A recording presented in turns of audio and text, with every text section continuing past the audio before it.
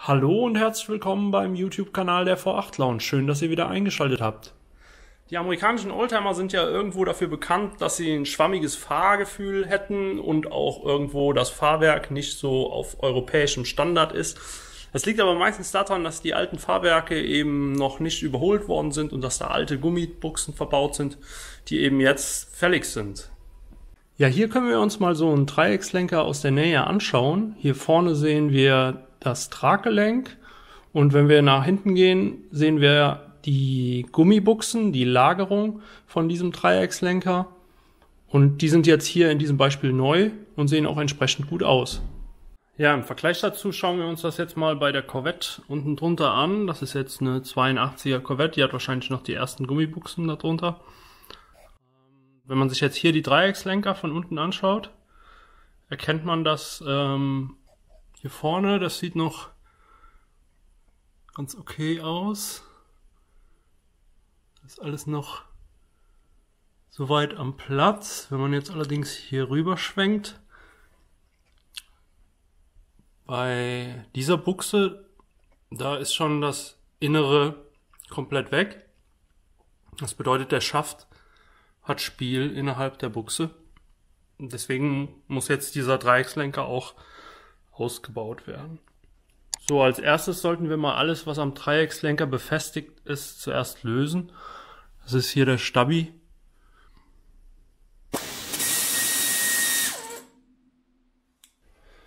So, ich habe die Muttern jetzt ab und kann die einzelnen Teile hiervon jetzt rausnehmen und beiseite legen. Ja, das ist jetzt die Traggelenksmutter. Das ist eine 7/8 Zoll. Die geht eigentlich relativ einfach auf. Hauptsächlich, weil halt auch da drüber ja die Fettfüllung ist hier von dem Gelenk und da immer ein bisschen Fett und Öl eben auch an der Stelle ist. Also sie sind sehr selten festgerostet, aber es kann natürlich auch mal sein. Dieser Schaft, der hat einen Konus hier und der wird quasi schräg mit der Seite dann mit dem Konus hier reingezogen und bleibt dann dort bombenfest drin sitzen. Also er geht auch jetzt nicht von alleine raus. Ich zeige euch jetzt verschiedene Möglichkeiten, wie man das abbekommt. Damit er sich eben rausbewegt, müssen wir einmal mit dem Getriebeheber hier mit der Stütze quasi den ganzen Dreieckslenker nach oben drücken, damit hier dieser Konus aus dem Gelenk nach oben geht. Also wir brauchen jetzt quasi eine Kraft, die den da rauszieht. Und dann müssen wir hier an dieser Stelle, da sind entsprechende Felder, wo man auch mit dem Hammer gegenschlagen kann. Da müssen wir Kraft aufbringen, um eben diese Verbindung, die hier entstanden ist, den Konus voneinander zu lösen.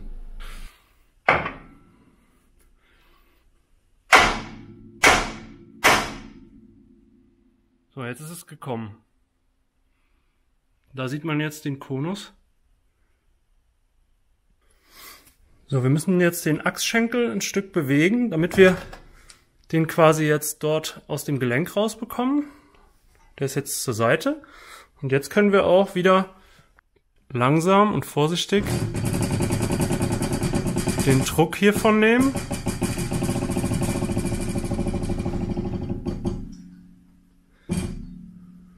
Ich gebe euch noch einen guten Tipp. Also ihr solltet die Kraft dieser Federn nicht unterschätzen. Da ist schon richtig Kraft dahinter. Und es ist bei der Corvette allerdings unterschiedlich, je nachdem, was für Federn da drin sind.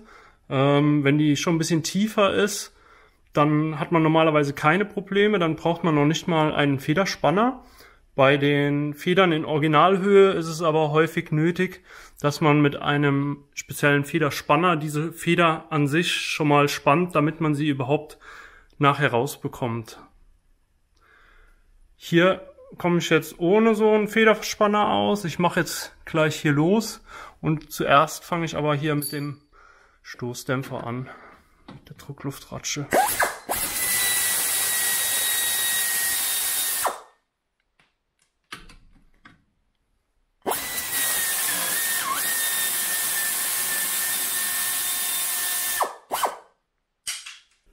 So, wenn ihr den Stoßdämpfer dann oben auch noch abgemacht habt, könnt ihr den nach unten hier rausziehen durch das Loch. Und dadurch schafft ihr dann dem Dreieckslenker dann auch den nötigen Platz, dann komplett nach unten runter zu hängen. Und wir müssen jetzt hier die große Schraube einmal, die dicke Mutter, das ist eine 7/8, lösen. Das machen wir am besten mit einem Schlagschrauber.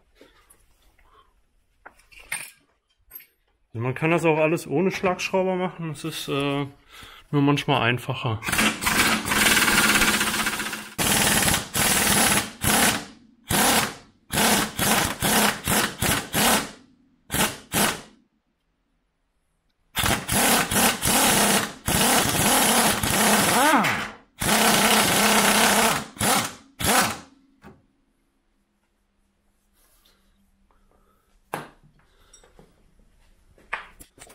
So, jetzt haben wir den ganzen Dreieckslenker eigentlich ab.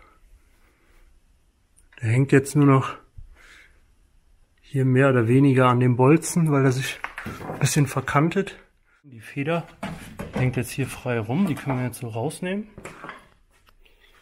Stellen wir mal hier hin. Der Stoßdämpfer, der sitzt quasi in der Feder drin. So.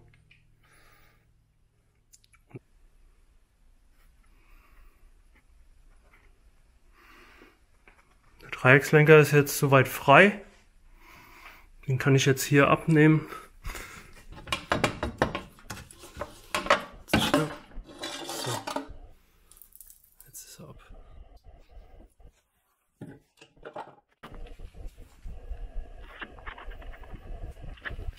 Hier haben wir jetzt den Dreieckslenker im Ausbauzustand. Da sehen wir hier nochmal die Gummis.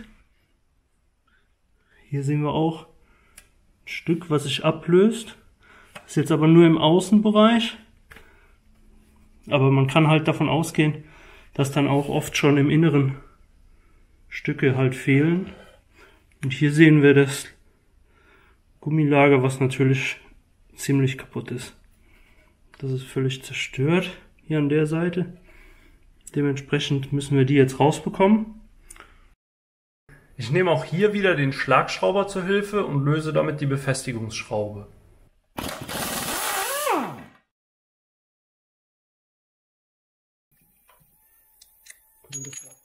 Ich zeige euch jetzt die Variante, die ich bevorzuge. Ich nehme zuerst ein Cuttermesser, so wie dieses hier, und damit schneide ich den Gummi, den überstehenden Gummi außen im Kreis rum ab, so dass ich dann nachher das Stück ablösen kann, so wie hier. Ich kann den dann so vom Gummilager lösen. Das Ganze sieht dann so aus.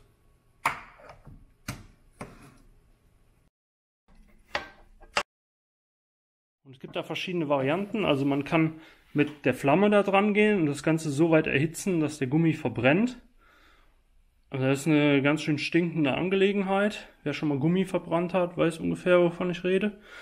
Deswegen bevorzuge ich normalerweise die Variante mit dem Akkuschrauber. Und zwar kann man sich da so einen Akkuschrauber nehmen mit einem Bohrer. Und ich versuche das mal zu fokussieren. Und zwar jetzt mit der Bohrmaschine überall hier rein.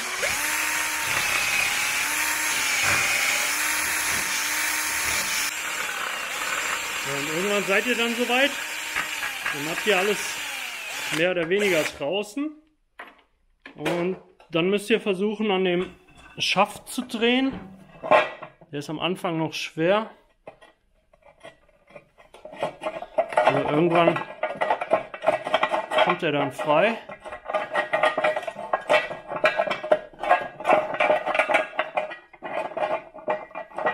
Und dann habt ihr immer noch das Problem, dass jetzt, ihr habt zwar die Gummis frei, aber der Schaft geht nicht raus. Müssen wir jetzt schauen, dass wir hier eine kleine Kerbe reinschlagen, dass wir ansetzen können. Dafür nehme ich dann einen Schraubenzieher, den man auch mit dem Hammer bearbeiten kann.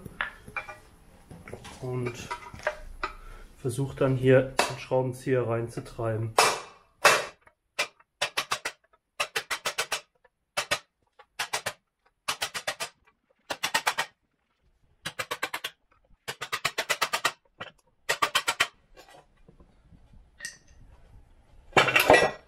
Ich wechsle dann zu einem größeren Schraubenzieher.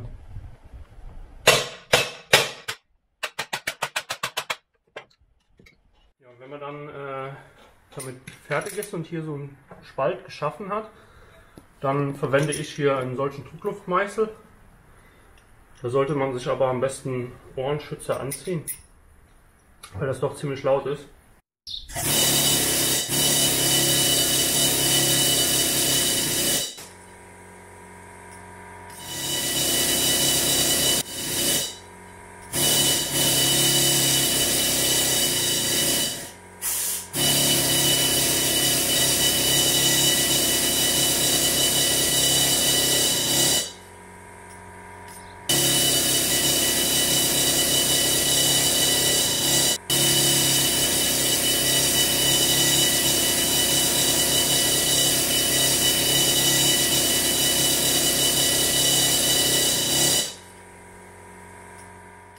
Wenn man die Buchse dann rausnimmt, dann hat man auf jeden Fall hier jetzt auch den nötigen Freiraum, um eben auch diesen Schaft dann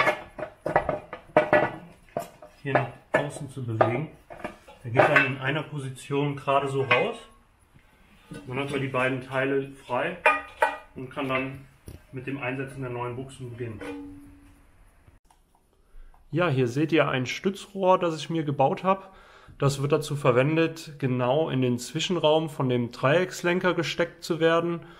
Und das hat den Vorteil, dass sich der Dreieckslenker, wenn ich jetzt die Buchsen auf der Presse neu einpresse, nicht verbiegt, weil der recht instabil ist. Und ja, der schützt den Dreieckslenker einfach davor, in sich zu kollabieren. So, unter der Presse sieht man das jetzt hier, wie das mit dieser Hülse funktioniert, die dann eben dem Dreieckslenker schützt, dass er sich nicht verbiegt. Ja, wenn ihr dann die beiden Buchsen installiert habt, dann achtet darauf, dass hier im inneren Teil der Buchse auf jeden Fall 2-3 mm die Buchse im Dreieckslenker sitzt und hier auf der Außenseite, dass der Kragen genau bündig am Dreieckslenker anliegt. Dann ist die Buchse korrekt eingesetzt. Das Ganze noch nicht anziehen. Das heißt, ihr macht jetzt nur ganz sachte das Ganze, dass das gerade so anliegt. Der Einbau von den Dreieckslenkern, der erfolgt in genau umgekehrter Reihenfolge, wie der Ausbau erfolgt ist. Und ihr könnt euch natürlich auch noch die Arbeit machen, den Dreieckslenker vorher Sand zu strahlen oder dann im Anschluss zu lackieren oder Pulver zu beschichten. Ja, dann müsst ihr nur noch dran denken, die Schrauben von den Bushings noch nachzuziehen. Die werden mit 50 Foot-Pounds angezogen. Das sind umgerechnet 68 Newtonmeter. Und dann könnt ihr auch schon eine erste Testfahrt mit eurem neuen Fahrwerk machen. Das war's von meiner Seite. Viel Spaß und bis bald.